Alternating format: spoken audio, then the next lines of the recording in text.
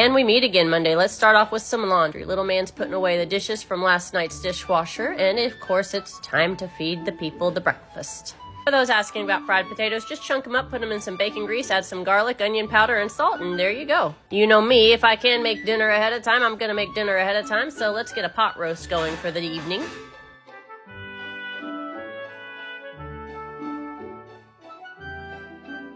Potatoes are crispy and done. Let's get everybody's breakfast plates together. Sandwiches for 2 of the kids, and then the plates for me and middle little, and then Ryan's gonna have his protein shake on the side.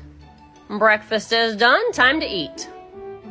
Done eating. Let's get this study straightened up. Over the past couple weeks, it's just become the catch-all of all the places where we dump the stuff when we get home. So let's move all that upstairs and get this place cleaned up for Ryan to be able to do some of his stuff to function in there.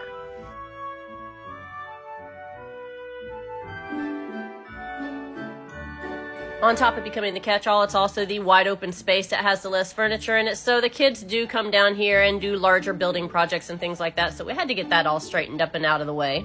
And get the gaming area straightened up where Ryan and Little Man play Fortnite. Speaking of Little Man, we rearranged and decorated his room last night, and so now he is heavily motivated to do some work and earn some money because he is ready to get a TV up on the wall in his bedroom and start his own video game entertainment center in his room. So he's labeling some bottles for me while I strain tinctures because we restocked the shop last night, so it's time to get the next round going again.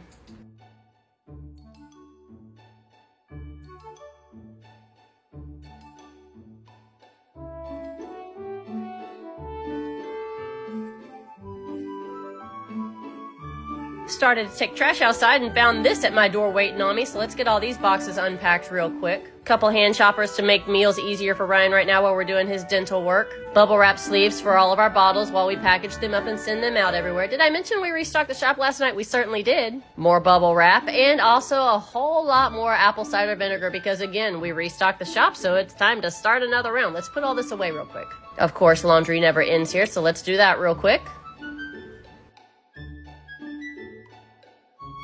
And to finish up the night, we are welcoming home Mr. Jakerton. As many of you know, he's been sick recently, and he got real bad this week and ended up at the emergency vet with pneumonia. But he is home now, and we are going to go relax and snuggle with our boy, happy to be reunited.